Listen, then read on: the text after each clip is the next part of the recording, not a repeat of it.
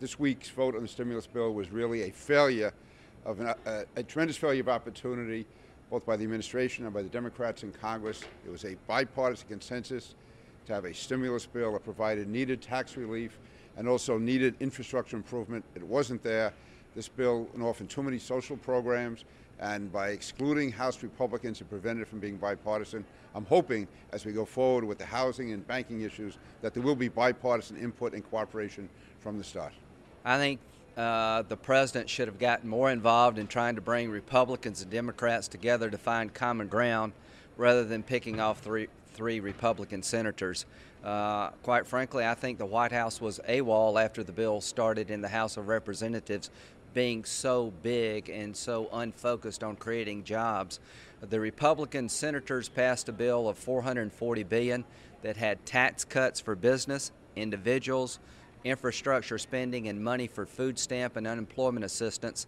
A compromise between $440 billion and the House bill of $819 is not $787. I've been involved in bipartisan deals across the board. There was never a genuine effort to get Republicans and Democrats in a room and try to find out how to stimulate the economy. And the American people want us to do something. They don't want us quibbling.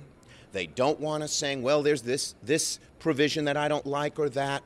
When those provisions are less than 0.01% of the bill, they want us to get people to work and keep people in their jobs. They want us to rebuild the infrastructure, and they want us to help the middle class. That's what our bill does. Well, the stimulus bill is a bold experiment.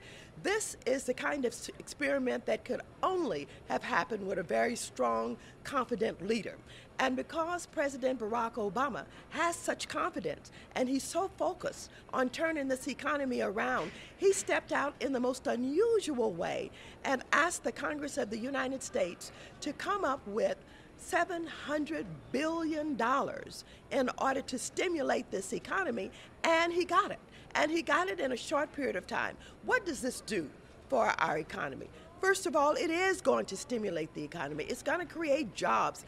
In the state of California, we're going to get almost 400,000 jobs. It's going to help some people who are hurting right now with food stamps and extending the unemployment benefits. And it's an investment in our future. We're going